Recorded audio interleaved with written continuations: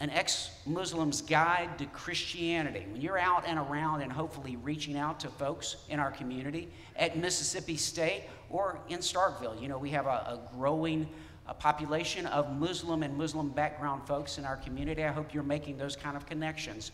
And as you have the opportunities to begin to maybe be invited to share about what Jesus really is about, who he really is, and what your faith is, I commend this book to you, An Ex-Muslim's Guide to Christianity.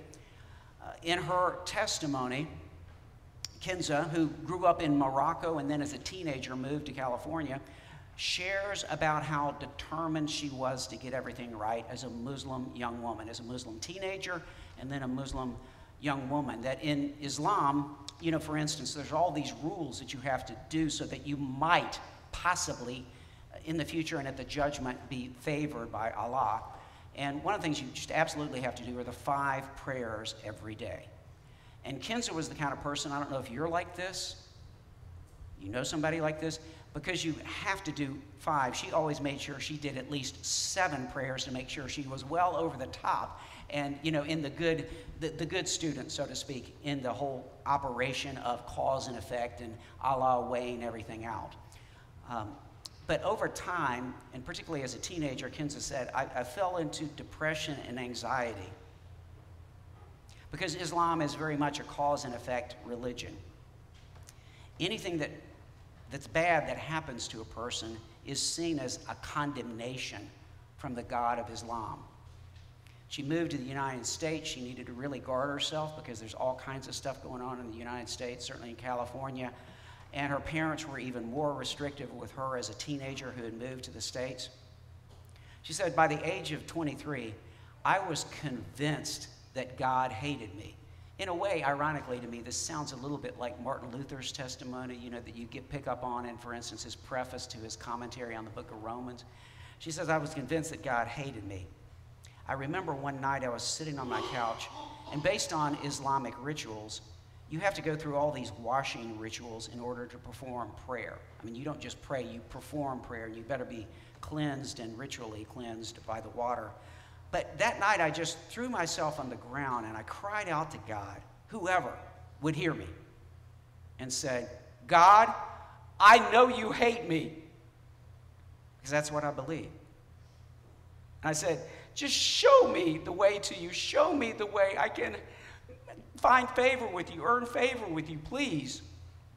She cried herself to sleep that night, and that night she had a dream that forever changed her life.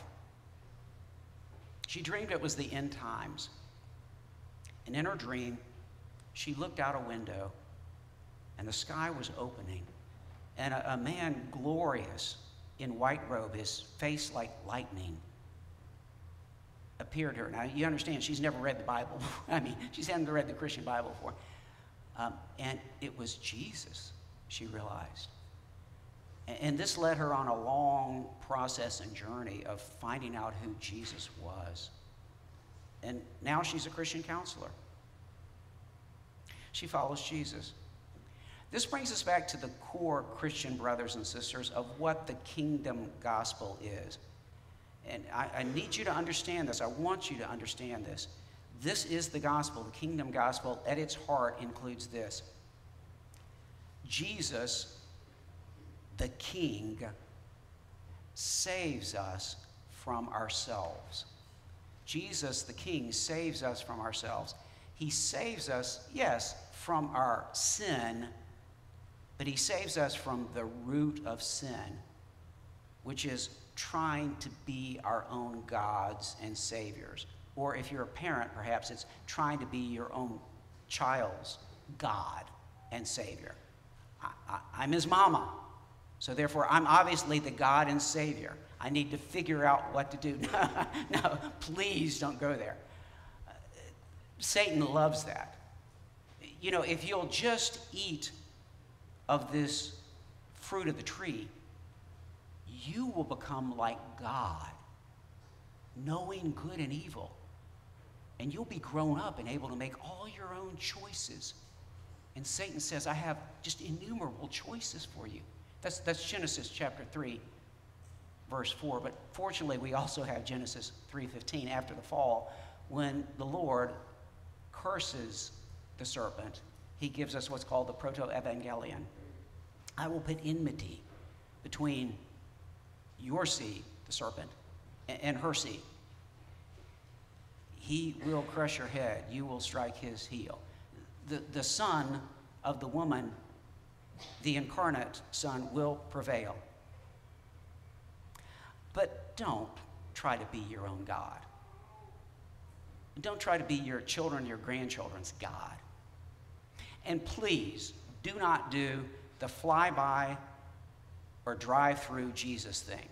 I'm busy, God, I'm really busy, but I'll give you a minute right here. If you'll help me out a little bit, hey, yeah, I'm being spiritual too. In my 1,000 things I'm going to do today, I'm going to work Jesus in as maybe 2 of the 1,000.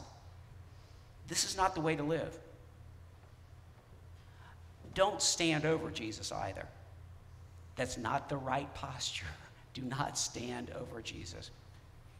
Unloading on him all your ideas, your 1,000 ideas about how to make the world better and how to fix all the people in your life.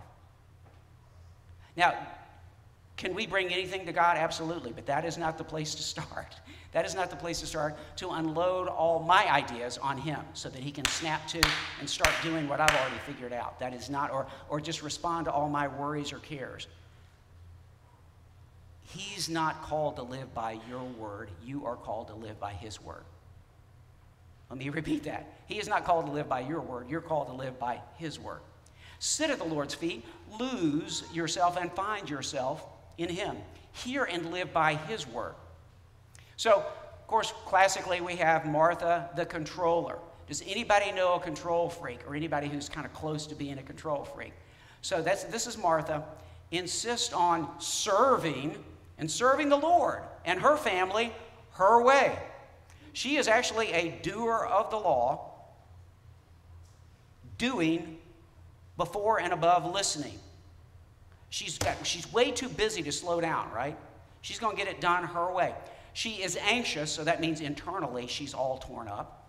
And then it bears out externally, right?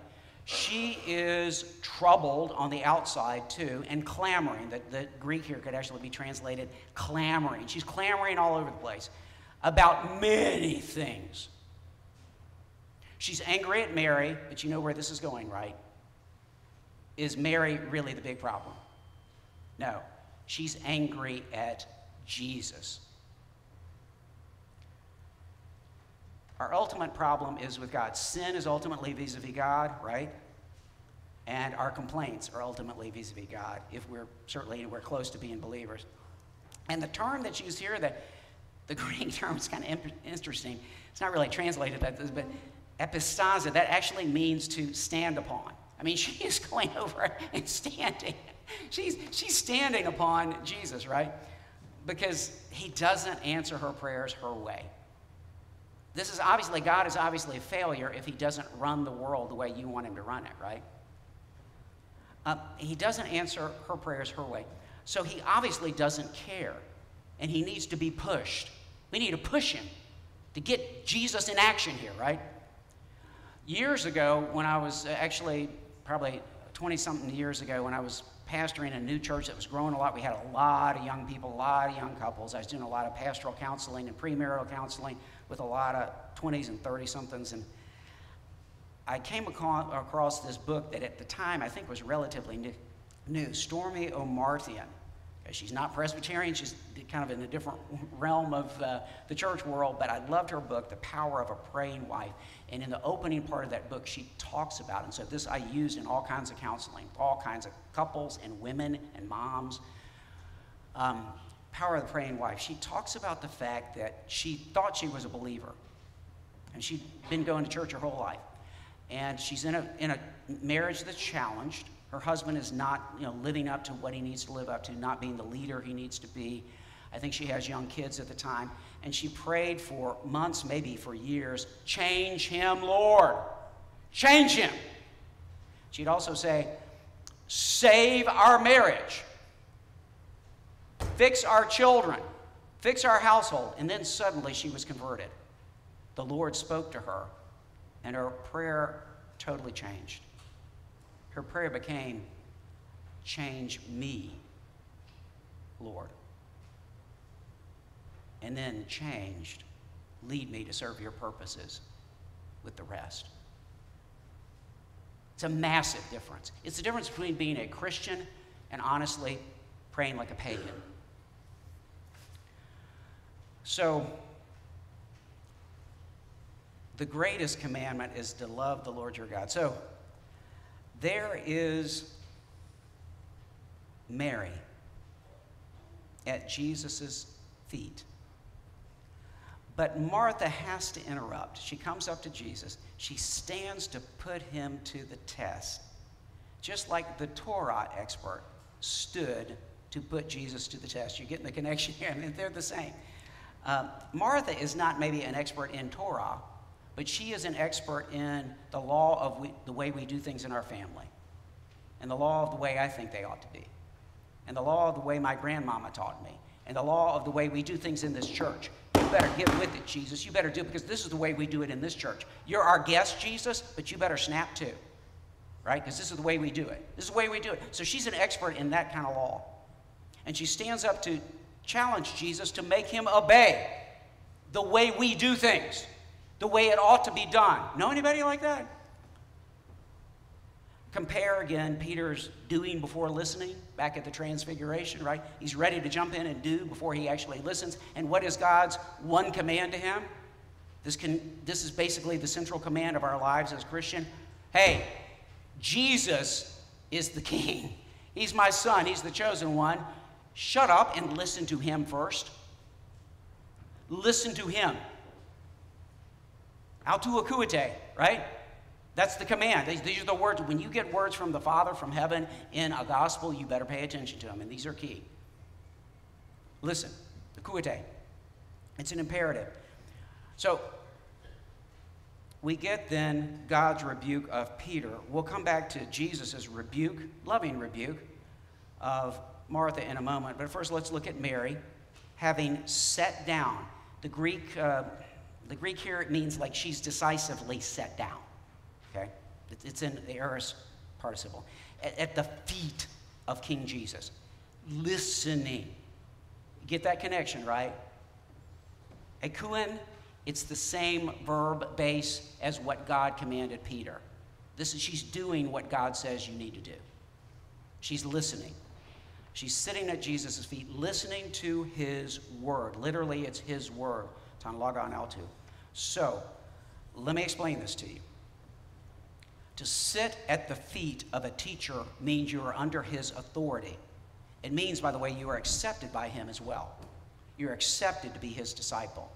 So all through the scriptures, this is what this means. For instance, back in the Old Testament, just one example, the sons of the prophets in 2 Kings chapter 4, during the famine, they are sitting at the feet of Elisha. When Paul gives his testimony in Acts chapter 23 about his life, he gives his background, his cred, as a Jewish Pharisee and teacher. He says, I was educated where? Acts 23:3, at the feet of Gamaliel. This is an accepted, like high-level disciple. Now, ladies, you catch this. This is radical in the first century. No other Jewish rabbi has women disciples sitting at his feet. Jesus does. I've preached about this on other Sundays in this series. But understand this. Now, Jesus, to go to his feet in Luke's gospel means you are believing in him. Back, for instance, Luke chapter 8, right? Jairus, when he goes, begs Jesus to heal his daughter, that turns out is dead. Jesus is going to raise her from the dead. What does he do? He falls at Jesus' where? Feet. The woman with the flow of blood in the same, sequence, right? What does she do? She goes on the ground and touches the fringe of his garment at his feet. So this is a sign of trusting totally in him as a child, okay, coming to the life giver, and also the disciple. Jesus lets people come to his feet that just are unheard of. You remember that Gentile demoniac that Jesus delivers, the Gerasene demoniac? What happens afterwards? The people come and they're freaked out because they see the guy who used to be so crazy and violent at peace. And where is he? Guess. Sitting at Jesus' feet. Okay? So we're supposed to catch, and Jesus just lets like Gentiles, former demoniacs, a Samaritan's going to be at his feet. in Luke chapter 17, which is beautiful gospel stuff. But of course, Martha has much more important things to deal with, you know, that kind of person. So she needs to interrupt all this. She comes up, stands over Jesus, and she's got to get into the system. She's got to stand against the discipleship of her sister. You know, unfortunately, some of the people who oppose your discipleship most may be in your own family. For all I know, it may be your big sister. I mean, literally. I don't know. I don't know who it is.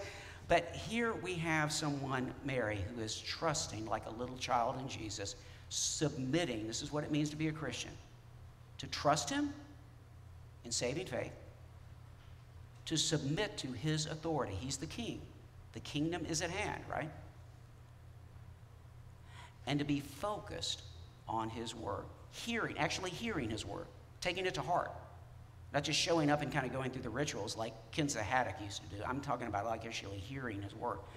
And doing this in order then to keep and do his word. Undividedly belonging to him. Not pulled in 5,000 different directions. Undividedly belonging to him. Submit, not having a divided heart. Like the scripture says, you cannot have a divided heart. Your heart belongs to him. Not to others and their agendas. Women, does anyone want to be set free from everybody else's agenda for you? Well, Jesus is the one to do it. To be at peace. See, Mary is a free woman now, vis-a-vis others, even vis-a-vis her controlling sister. So notice what Mary does not need to do. Do we get an account? Does Luke go on for 5 chapters about all their back and forth fighting and spitting at each other? She doesn't need to say a thing. Did you catch this? But she has total agency. We're told in our culture, women, you need to have agency, so you need to talk more, and you need to post more on social media, and you need to really express yourself all the time. It's like, no. The one who actually has real agency in this is the one who can stay quiet because she trusts in Jesus, and he will defend her, and he's her advocate, okay? So she's at peace. She's free from fighting and defensiveness and people-pleasing. She doesn't speak to justify herself. She lets Jesus justify her. That's the gospel. We're justified not by ourselves, but by him, right? So she's at peace with him, able to enjoy worship, able to glorify him and enjoy him forever. What a concept. She is listening, not unloading all her own thoughts and agendas. She's focused on his love and loving him, being shaped by his word, not her 1,000+ feelings and thoughts and agendas and fears for the given moment. So back to our friend Martha, though, we need to come back to her. This is loving rebuke. Okay, it's loving, but it's rebuke and redirection. And Jesus uses the doubling. I can tell you in the Bible, in brief, when you get the double, you're really supposed to pay attention. Abraham, don't sacrifice the boy. Okay? When Jesus says to Simon, Simon, Simon, Satan has asked to sift you. Simon really better pay attention to that. When Saul, we know as Paul, is going to Damascus to persecute the Christians, the Lord Jesus in glory strikes him down, and what does he say? Saul, Saul, twice. And here we have it to Martha. Not as dramatic, but it's the same kind of thing, the doubling, right? And notice this, Jesus does not reply to Martha's words, but to their meaning. Martha, Martha, you're anxious about many things. Kenneth Bailey, in his commentary on Jesus through Middle Eastern eyes, says, Jesus says basically, look, I know the whole list. I'm the Lord God. I get it that you have 1,000 different things you need to do. But one thing is needed. What is missing is not one more plate of food or one more social grace from you. I'm not going to allow you to take what actually matters from your sister. I am the Lord your God. A good student is more important to me than a good meal or a good work. Martha, Martha, you're anxious and troubled, clamoring about many things. One thing. But notice this now, the Greek here is actually not literally one. It's not mia or mion. It's oligon, which literally means small. I think I've got it up on the screen for you. So I kind of like the small thing. go small. Obviously, we're going to get to the one thing, but we need to be smaller in our lifestyle and in our schedule. Go small, subtract and focus, and then through the going small, go to the one thing that matters. Let me say this as a side note, because a lot of monastics through the years have used this, oh, well, obviously you need to be a contemplative hermit your entire life. That's not what's going on here. Mary is acting and is going to act, but her first act needs to be to go to Jesus and listen to him first. Luke emphasizes that Mary is acting. She's chosen, decisively chosen. And by the way, decisively chosen not to get into it with Martha. She's going to let Jesus justify her. Man shall not live by bread alone, but by every word that comes from the mouth of God. So Jesus says, Mary has chosen the good portion, which will not be taken from her in this life or in eternity. Jesus directs us, I think, in this conversation, the kind of terminology he uses to the man after God's own heart, which is David. Remember Psalm 16, verse 5. The Lord is my, David says, chosen portion and my cup. We're coming to the Lord's table in a few minutes. You hold my lot, which doubles down on the fact that he's talking about inheritance, eternal inheritance. So subtract and focus to get there. David also, look at this, Psalm 27. You know, the Lord is my light and my salvation, whom shall I fear? Look at verse 4. One thing I have asked of the Lord, one thing I have asked of the Lord, that will I seek. In almost all the translations, is to dwell in the Lord's house, but literally, shabti, okay, is from yeshav, which literally means to sit, just like Mary, right? To sit in the Lord's house all my life's days, to gaze upon the Lord's beauty and to inquire, in other words, to learn in his temple. Mary sat at the Lord's feet. And then the Psalm of Asaph, we've already covered that, but whom have I in heaven but you? And there's nothing on earth I desire besides you. Christian, do you really want to see Jesus in heaven, or is it just some people you actually love? I hear all the time, well, I want to see this person or that person I actually love. I would suggest you refocus and think about Jesus first in the age to come. Nothing on earth I desire besides you.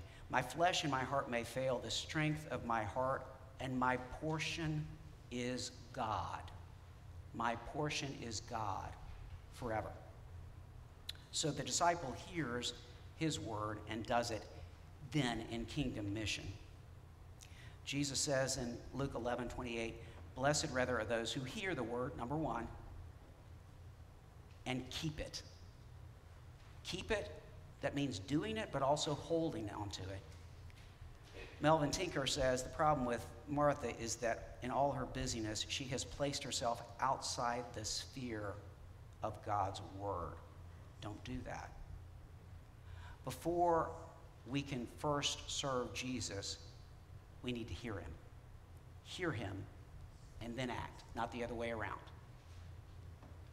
So finally, speaking of Mary, Martha, and their brother Lazarus over in John's gospel, remember John 11, Jesus is going to raise Lazarus from the dead. They're in Bethany.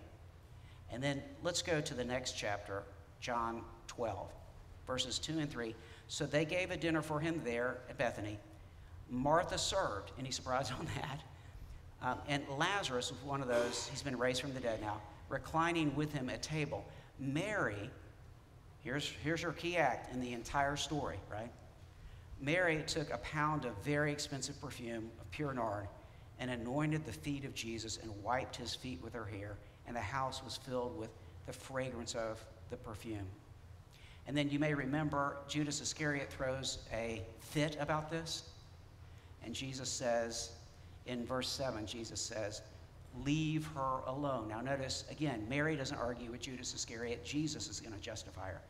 Leave her alone so that she may keep it for the day of my burial. Now, all kinds of interpreters get all kind of confused about this because she's already done the perfume on Jesus' feet, so how is she going to keep the perfume? Is she going to somehow try to recapture it off of his? No. That's not what Jesus is talking about. He's talking about what you've just learned about. She will keep the portion forever. And the day of his burial means all the way through, in the season Jesus is in, to save her in the day of his coming to Jerusalem and going all the way through the cross to the resurrection. That's what's actually going on in that verse.